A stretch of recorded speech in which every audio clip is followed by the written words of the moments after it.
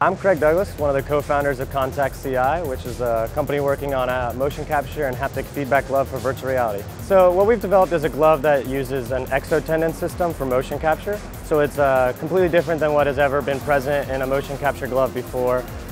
It allows you to then capture all of the movements that you're doing through your hand in real time, mimicking it then back to the game engine that you're using for your headset, whether that's Unreal, Unity, or CryEngine.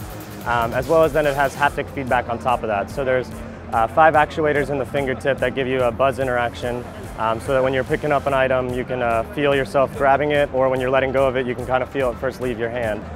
We really realized that it was necessary to have the sense of touch in that environment, because that's what really makes us innately human, is the ability to touch and interact with our environments and use our hands as the most kind of resourceful tool we have. And we've been working on just doing a very robust industrial design leading up to today, our kind of unveil of the developers kit here at E3. Right now for the developers kit, it's $470 for a pair or $250 for an individual. On the price point for a consumer, I will, shout out to VR fans, give a ballpark that we're looking for like $299 as a pair in the retail world.